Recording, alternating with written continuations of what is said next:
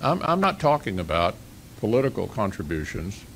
Most of them contribute to both sides. They have political action committees. That's fine. It's legal. It's appropriate. I support that.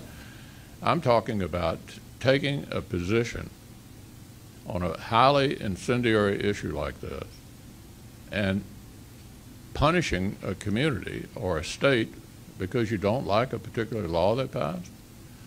I just think it's stupid. You know, Republicans drink Coca-Cola too. And we fly. And we like baseball. This is a pretty competitive political environment in America, as I just pointed out, a 50-50 Senate. If I were running a major corporation, I'd stay out of politics. Do you believe that Major League Baseball is risking its status as a legal monopoly by taking this stand? What I think it's doing is irritating one hell of a lot of Republican fans.